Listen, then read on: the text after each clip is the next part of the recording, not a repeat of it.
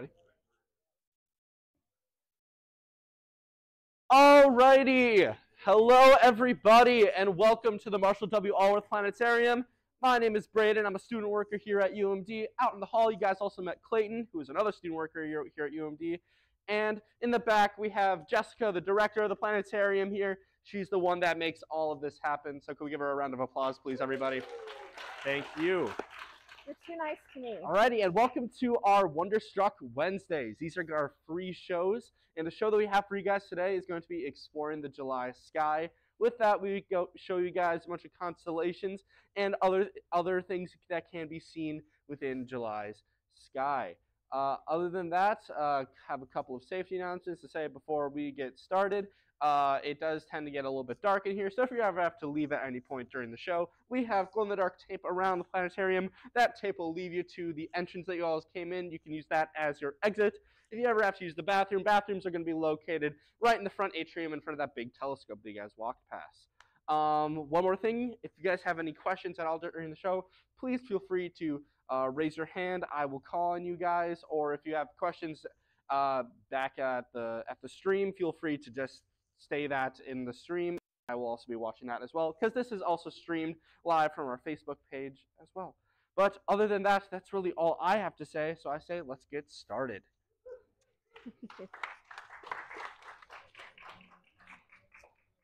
All right. I'm going to get our lights turned down here. We are currently looking up at our beautiful sky. Is actually nice and pretty and clear out today. It was a beautiful day today. So because we are still, in summer, sun is staying up for later. Right now, the sun is still up over in the west, but that's not a problem because here we can use some planetary magic and fast forward time and let the sun set.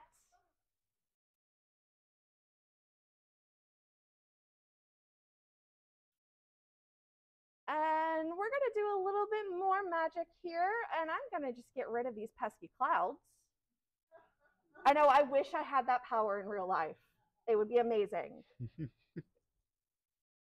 So, over in the west, we are seeing Venus still shining brightly in the west right at sunset.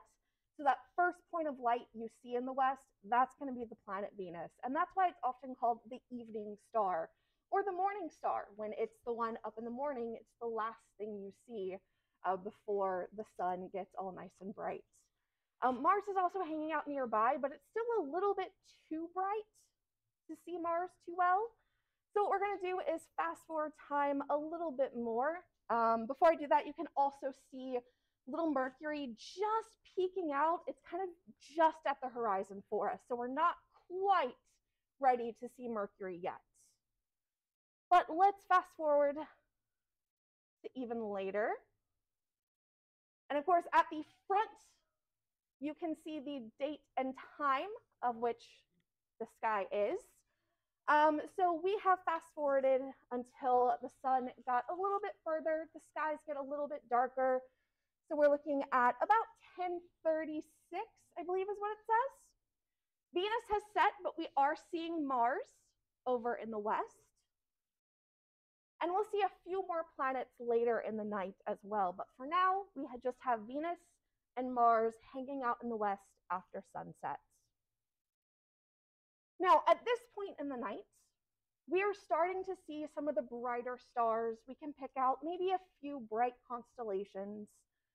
But we still have some residual sunlight that's making the sky a little bit brighter. We're still not in true darkness.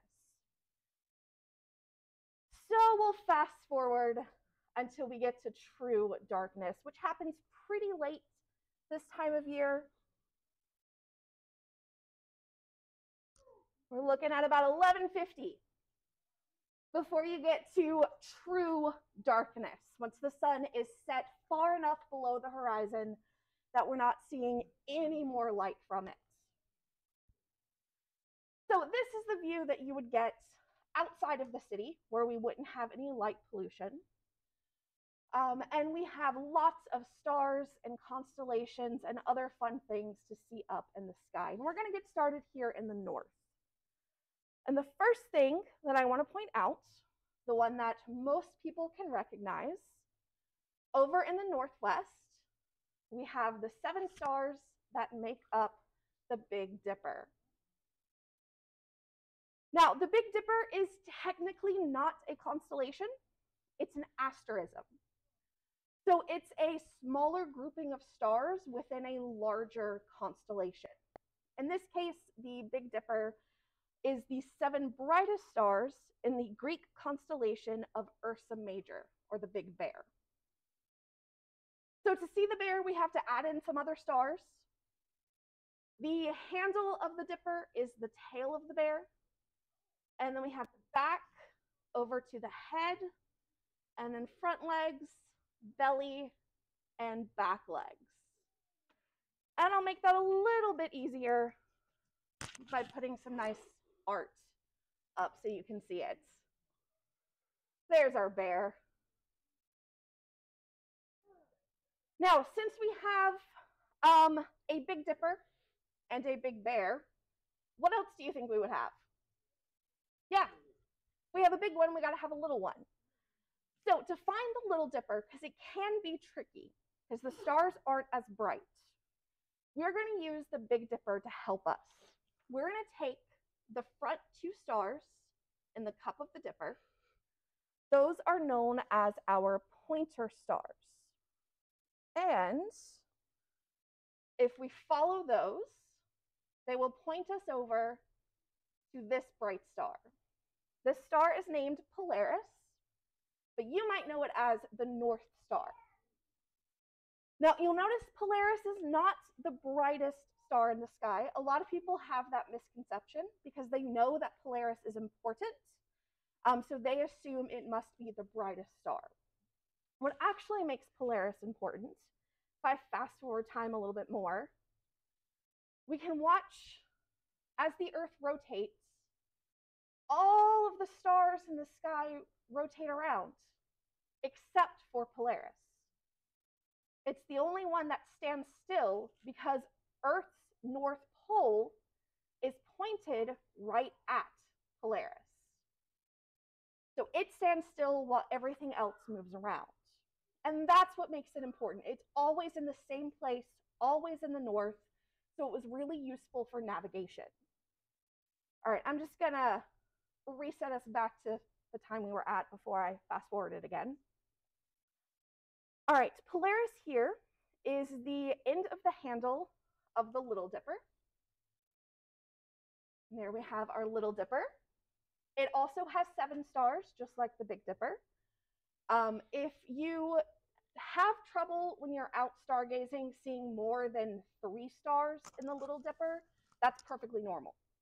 The other 4 are incredibly dim and hard to see. You have to have super dark skies and really well dark adapted eyes in order to see all 7. In fact, I've only seen all 7 once in my life. And that was when I was up the Gunflint Trail right next to the Boundary Waters, which happened to be Minnesota's darkest skies and some of the darkest skies in the country. So, little tidbit, get up there if you can. Or come with us on the Dark Sky Caravan. I was gonna say also we are having a second week of August. The planetarium here does a little thing we call the Dark Skies Caravan, which is a week where we just celebrate some of Minnesota's natural dark skies.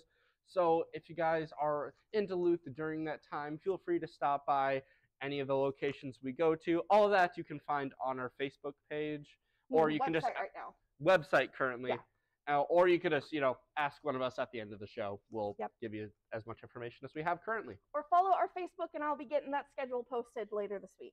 Yes. All right. So our Little Dipper here is also our little bear. You don't have to add in any extra stars.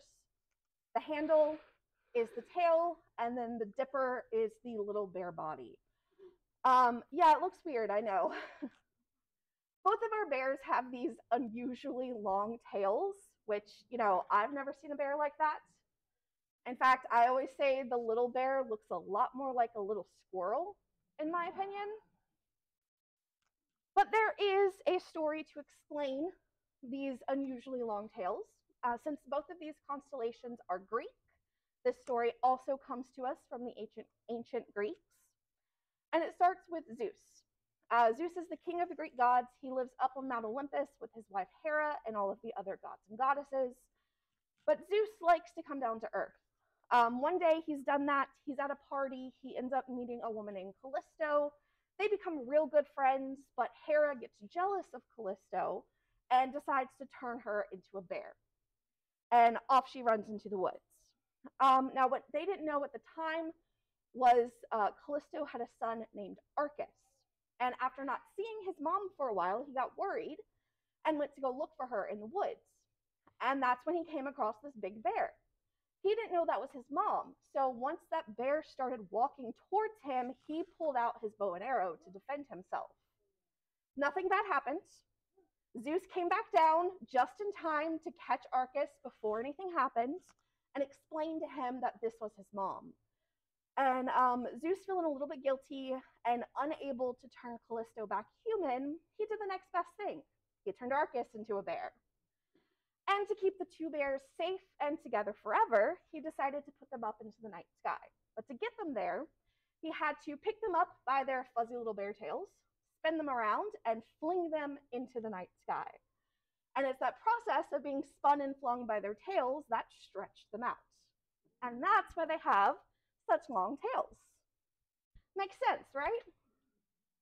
Definitely didn't just invent a story to explain why their bears had long tails, but you know, that's part of the fun of the night sky, I think. I agree. All right. Before we move on from here, there are a couple of things around our bears that are really cool to look at, especially if you have a telescope. So first, if we look over at the kind of crook of the handle of the Big Dipper or the crook of the tail of the Big Bear, this is a star named Miser. But if you're able to look very carefully, you may notice that there is a second star right next to it. And that second star is named Alcor. Now, if you have really good vision, you can see the two of them. And for a lot of early cultures, this double star of Miser and Alcor were actually used as an eye test to see if you had good vision or not. Because if you did have good vision, you could see the two stars. If you're like me and your vision is terrible, it's not a problem. Point a pair of binoculars or a small telescope at that star, and you will be able to see that it is in fact two little stars there of Miser and Alcor. And these are a double star, so the two stars don't actually orbit around each other like a binary. They just happen to be close to each other from our perspective here. And then the other thing I want to point out is also right next to the bear's tail is something called Messier 51, or the Whirlpool Galaxy. Now, we can't see much of anything here right now with just your naked eye, but if you're able to point a pair of binoculars or a small telescope that way, you will see a beautiful spiral galaxy. You'll also see that it has a nice little companion next to it that it is currently eating. Yes, galaxies eat each other. It is an actual term that we call galactic cannibalism. I know. I'm telling you, astronomers, they either have the coolest name for things or the most mundane, boring name for things. Like, we have galactic cannibalism, and then we have the very large telescope. I mean, it's just, yeah. Yeah. All right.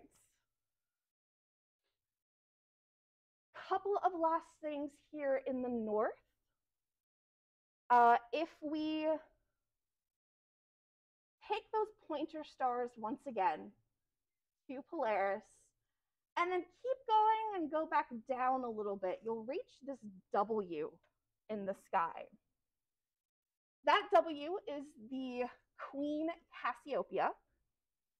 Now, yes, this is a really good point to mention that sometimes constellations require a good bit of imagination. You will see a lot of different interpretations of how you turn a W into a woman. This is one way. But that is our Queen Cassiopeia. And she's a really good one to find. Those stars are very bright, and you'll be able to see them even with some light polluted skies. All right, last up, if we look in between our two bears, you will see a few stars in between. Well, those stars start the tail of Draco the dragon. And his body winds around the little bear and back up where we have his head, and he is breathing fire all over someone who we'll meet in a little bit. That is Draco the dragon. All right. Well, at this point, I am going to turn us over to the west. Now, this is the same as if you were to just stand up and turn around, but you don't have to do that in here. I can turn the sky for us. And over here in the west, we are still seeing the last few of our spring constellations. So first up, we're going to go back to our Big Dipper. We're going to go to the handle of the Big Dipper. You'll notice it's curved or arced. And what we're going to do is follow the arc of the handle until we reach this bright star named Arcturus. So the saying is, from the Big Dipper, you follow the handle and you arc to Arcturus. Now, Arcturus is part of the constellation Bootes. Now, most people say that it looks like a kite, which I think fits pretty well. You'll also often hear an ice cream cone, which is my personal favorite. That's what I think it looks like. But he is supposed to be a man named Bootes. He is the bear herder. He's herding our two bears across the sky. And if you thought turning a W into a queen was hard, I still haven't quite figured out an ice cream cone into a man. I see it. I mean, it does help having the art in front of you to try and visualize it. I still say he's got very Kingpin-esque physique. I just say he's his other arm is just behind his body currently. That is our pal Bootes, who is helping to kind of keep the bears in place and herding our two bears across the night sky. I'm going to turn us just a little bit more towards the southwest.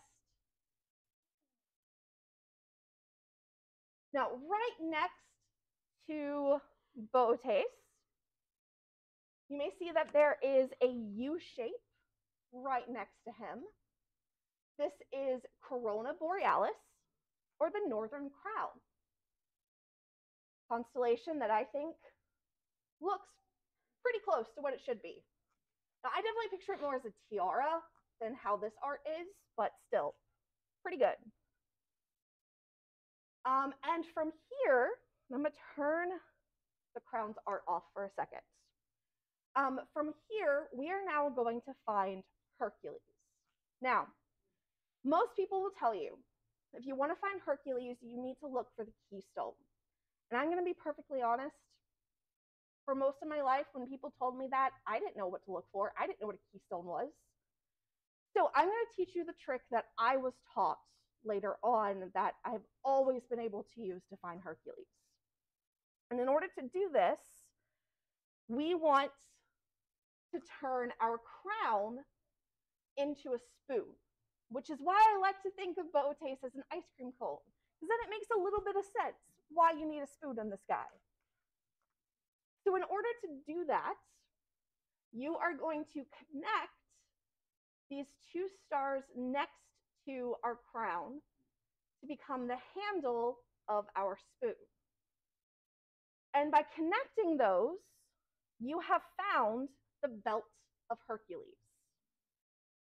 So that is his belt right here.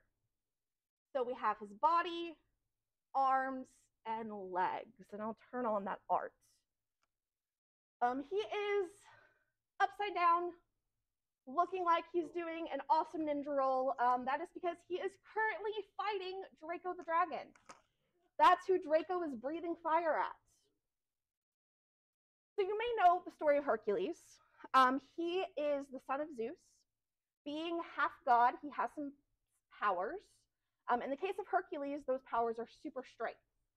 And that super strength ended up making a lot of people scared of him. And he didn't like that. So he was told if he completed these 12 tasks, we now know them as the 12 labors of Hercules, but if he completed these 12 tasks, he would prove that he was a good person. And what we're seeing here in the sky play out is one of those tasks. He had to fetch the golden apples from a special tree, and that tree was guarded by Draco the dragon. So we're seeing him battle Draco so that he can get to that tree and get those golden apples. All right. Turn us a little bit more to the south. Over in the south here, we can see this fuzzy band really arching high above the sky. That is our Milky Way galaxy, the galaxy we live in. And summer is the best time to try and see it because we happen to be looking towards the center of our galaxy during the summer. And of course, the center is where most of the stars and other stuff is, so you get a much better view of the Milky Way. It's much bigger and brighter. So if you are able at all, anytime this summer, to get out from the city lights one night, I highly encourage it so that you can see the summer Milky Way. While you're looking at the summer Milky Way, you can also search for two constellations that lie on either side of it here in the south. Now, first, to the right of the Milky Way, I guess westward, it's currently situated right above where the time is. You will see what looks like a kind of T on its side. There it comes. And this is Scorpius. And so we have that top part is kind of his head and his pincers, and then his tail hooks down and partly goes below our horizon. We don't see the full tail from here. That is Scorpius. And then on the other side of the Milky Way, just above where we currently have the dates, you will see what most people refer to as the asterism of the teapot. And I think it looks really much like a teapot, right? You have the kettle, the little handle, the top, the spout, the Milky Way is the steam coming out of the teapot. Believe it or not, that teapot is actually part of the constellation of Sagittarius, which is a centaur. So you get a centaur from a teapot. Still figuring that one out. I see it. You always see more than I do. You just have to use your imagination. Is it just my science brain? I think I just have a more active imagination, to be honest. That hurt a little bit. I didn't mean that as like a diss. Oh, I'm sorry.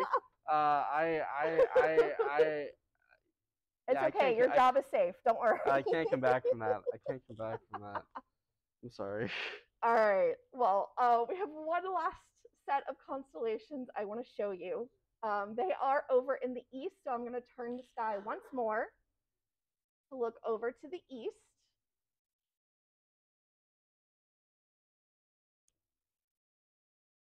And high up in the sky in the east, you will find 3 bright stars which make up our summer triangle. We have Vega, Deneb, and Altair. And that is our summer triangle because it's a triangle that's visible in the summer. I told you, either really cool or really boring names. Yeah. Now, each of these stars is associated with their own constellation. Vega is part of the constellation of Lyra the Lyre, or Lyra the Harp. The lyre is, Braden, you tell, an early version of the harp. It's an ancient stringed instrument. So think of essentially just a very like a small version of a harp. Or if you've ever seen any art of like the god Apollo or art of the Greek myth of Orpheus and Eurydice, that's typically the instrument associated with them. And in fact, the instrument that we're seeing in the sky there is actually the instrument that did belong to Orpheus and Apollo. Yeah. But that's a long story. All right. The star Deneb is the tail feathers of Cygnus the swan. You can see his long wings stretching out, and then the long beak stretching towards the south. This is one that definitely, I think, looks like it's supposed to. You can really see a swan there flying in the sky. And then lastly, Altair is a part of another bird. It's part of Aquila the eagle. With the sticks, it definitely looks more like a stingray. But with the art, it might look a little bit more like an eagle. And in this case, Aquila was, why am I blanking on the word? He works for Zeus. Mm-hmm. He did a lot of different tasks for Zeus. So Zeus ended up putting him in the sky as kind of a thank you after he passed, in honor of everything he did for him. Now, a couple of things that you can see here if you do have a pair of binoculars or a small telescope. Next to our lyre, or our harp, right in there, right in between those 2 stars there, sits the Ring Nebula. And it looks like this. This is what we call a planetary nebula. So this is what happens when a small star dies. So this is what's going to happen to our sun in about 5 billion years.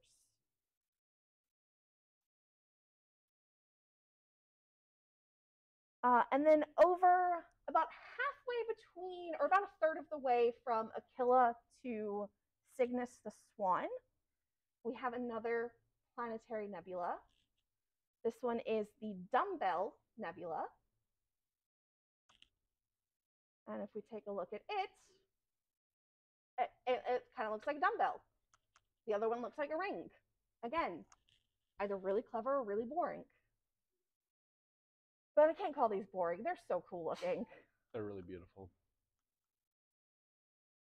And I will end us off here with one last story that I don't think I've said this year yet. It's one of my favorites, though. And it's actually about the 2 stars, Vega and Altair.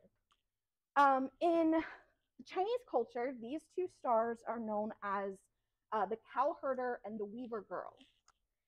Now, the cowherder was exactly that. He's a boy who was born into a family of cowherders. So he's typically, lower class. Whereas the weaver girl either is from a very wealthy family or her parents are gods. It kind of depends on the version you're reading. Either way, though, these 2 kids fell in love. And the weaver girl's parents were not happy with this match. So they decided to separate them. And they did so by placing the two of them across a giant river, which is represented by our Milky Way. And so they are on opposite sides of this raging river that they're unable to cross, so they're not able to get to each other. Except on the seventh month, or on the seventh day of the seventh month, all of the birds get together and they create a bridge across the river so that the cow herder and the weaver girl can spend one day together. And in Chinese culture, they still celebrate that day as kind of their version of a Valentine's Day. And I like it. It's one of the few stories, constellation stories or star stories that, actually has kind of a sweet, happy ending. It's not too happy. They only get to see each other once a year, I know, but it's still really sweet. At least they get to see each other, especially with the other story associated with Vega. Yeah. Which is really sad and depressing. Yeah. All right. Well, that has been our July sky. With that, I am going to fast forward time again through the night. Just before the sun comes up, we've got several other planets visible. Saturn and Jupiter are up really early in the morning. Uranus and Neptune are there as well, but you have to have a telescope to see those. You can't see those with just your naked eye. And for tonight, the moon is also hanging out, but the moon moves pretty quickly across the sky, so it's going to be at different places every night. Every night. So we will, hit the wrong button. We fast forwarded very quickly to sunrise. And we'll just let the sun come up on our next day. I hope no one had plans for this evening because we just fast forwarded through all of it. As the sun is rising up, I will turn our lights up. That brings us to the end of our show. Thank you everyone so much for coming out to see us. If you have any questions, let us know. There are also some star charts over on the table in front of the TV. Please grab one to take with you. It will help you find all of the stars and constellations and some other ones as well that we didn't talk about tonight. But again, thank you so much for coming out. Thank you. And yeah, hopefully we'll see you again next time.